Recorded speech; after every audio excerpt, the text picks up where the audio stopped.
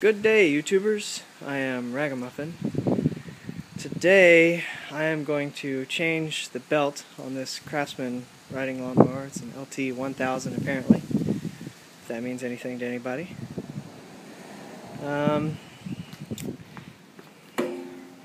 Here is the serial number, if that matters to anybody. But as you can see, my belt has come flying off quite dramatically, I must say, when it happened. Under here, the V-belt has completely kind of come out. It's split up here. I don't know if you can see that. Let me get on the other side. Better light here. You can see the V-belt has come out of the back, so it just kind of peeled itself off. And I think what happened was because I have a tendency to, when I'm driving, here's the mower belt on, I have a tendency to just kind of drop it out and let it fall. Probably not the best idea. So, stay tuned.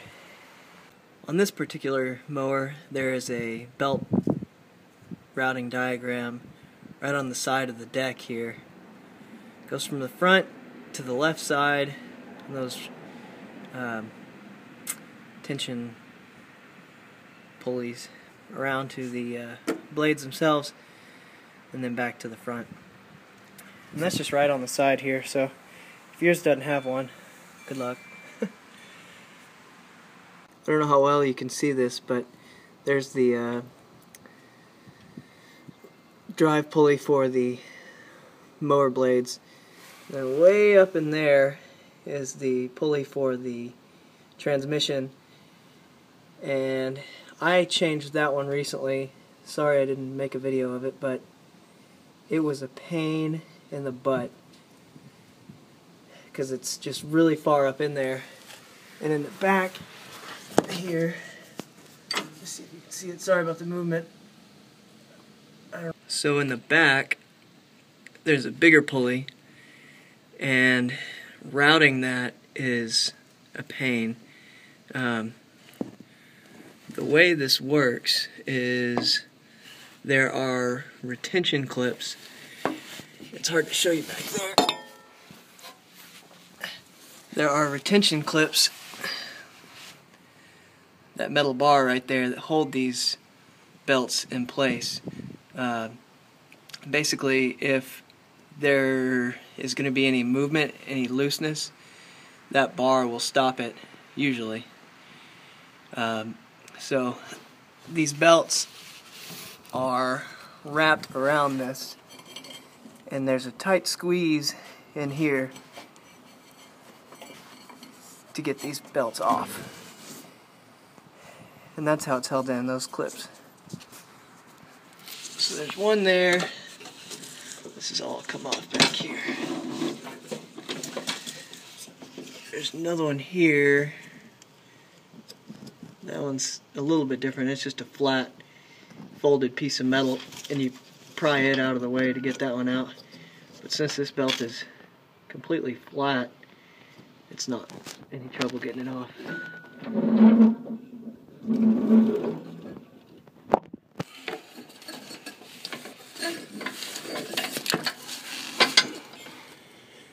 Back in there, springs in the way.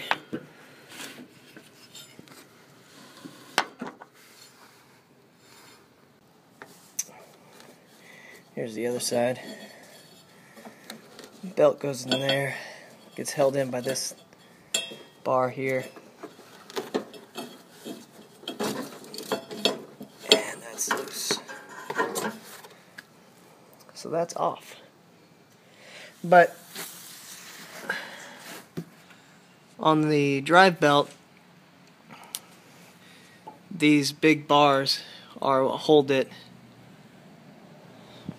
belt in the V's. if there's any slack. And you notice here there's a small gap, and it's hard to pinch the belt in there. You kind of have to pry these out of the way. I mean, it's not hard, but anyway, you have to pinch them in there to get them around the pulleys. So I'm off to get a new belt. So here's my belt. As you can see, it's pretty big, but it's got this V part completely ripped out of it. And by the way it looks, it's turned inside out right now, but it goes from inside out to right side in, down here, and then back out. So it seems like to me this got pinched somewhere, probably right here because there's a big nick in it, or over here because there's another big nick in it. And must have gotten pinched and turned inside out and just ripped itself to bits. It doesn't seem like it's in bad shape, really. Out of focus here.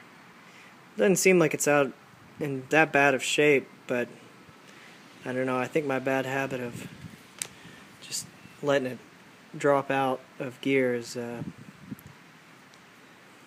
it. Learn things the hard way. For the record, if this happened to be the drive belt, there's a possibility that it would still work. Sort of. I mean, if you were stuck somewhere and you didn't want to push it, you might be able to route it back on there and get it to move a little bit. I would go slowest setting possible, lowest gear, and that way you don't put too much torque on this belt. You might be able to get somewhere with it, but you know, if you do, good luck. Or good luck if you try. So it's always a good idea whenever you do this sort of thing to keep your old receipts and numbers and such for the belts, because not every place that you go to is going to have a belt that's this big. For instance, car places aren't normally going to have big belts. Usually they have small belts for, you know, that's a generator on a air-cooled Volkswagen engine there.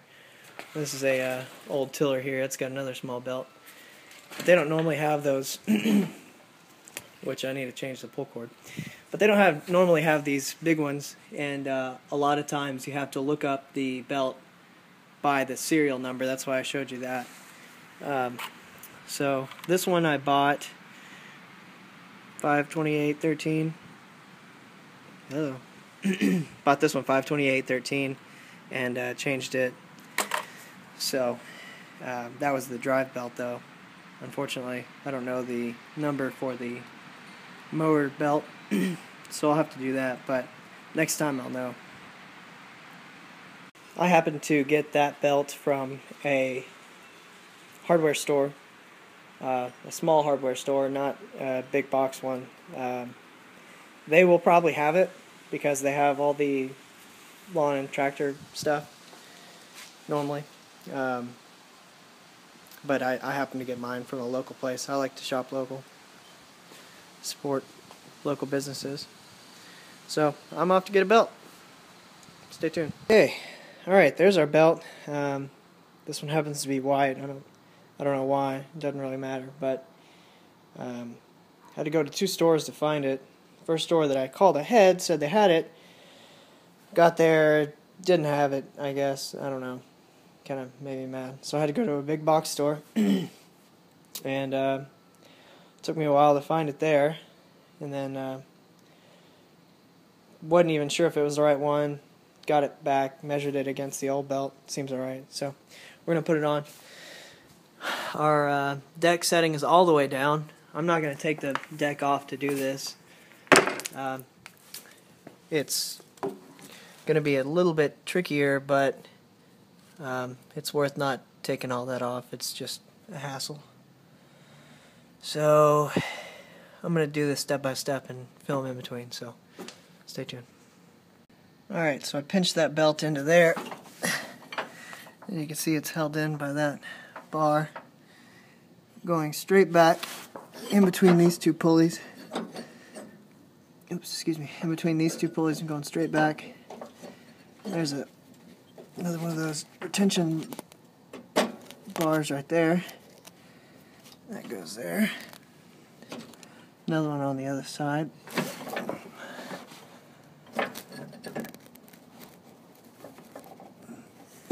See how that bends out of the way? That's good.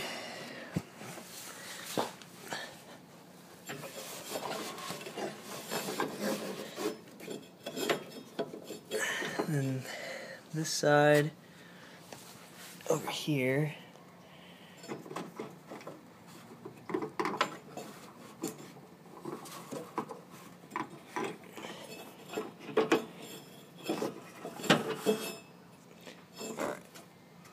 That pinches in there, around that clip, into there.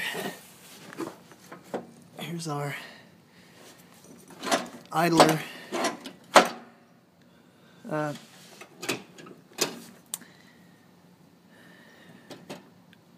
pulley here. Basically, this moves whenever you pull the lever up top. So that's idle, and that when you pull the thing up, it engages it over there. So this side's done. Go to the other side. You can see on this side, you can see the point of that bar over there, because this side is hanging off, but I'm not really worried about that. I want to get it on over here first.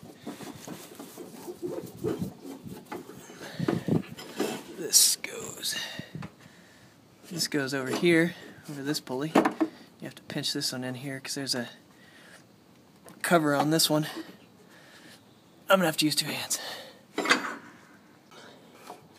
That bar that's moving right there, you're not gonna be able to see the other side, but behind this guard, that's the guard that covers the belt, there's another retention, and that one's on a spring. You can see it right here. And basically, that is open, that's closed.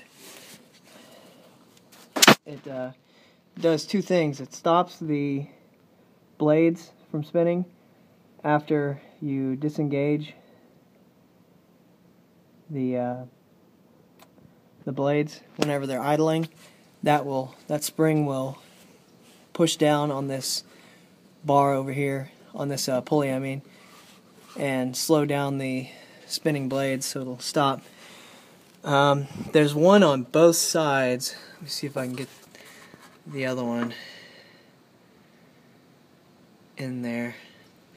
Basically, way back over in here, hard to see, that does the same thing on the other side, and it'll move. So you have to push those out of the way to get the belt in. But basically that's it. You don't have to take the deck off. Some people take the deck off, but you just follow the diagram, and it's pretty simple.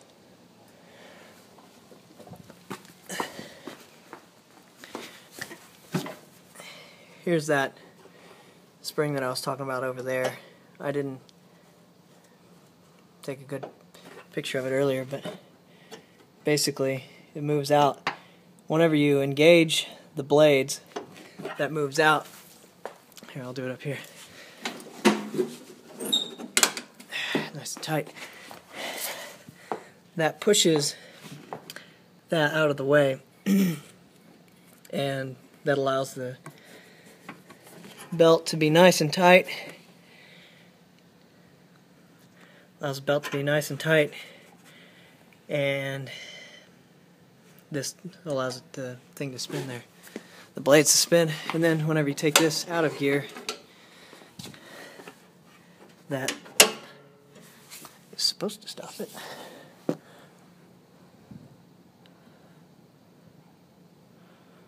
Oh, I have something wrong. I missed. See if you can see it. That belt is away from the pulley. Over here.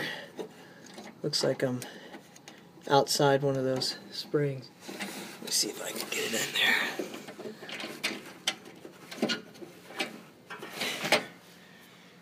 Alright. What I did there is this spring right here was I put the belt in there. I saw one spring, but I didn't see the other one, and it's back over here. See if you can see that right there. And there's the belt there, and this spring I didn't see, so I got that on there now, and let's see if it'll work. Alright, choke's on, a little bit of throttle. Go ahead and start this up. Oh, brake.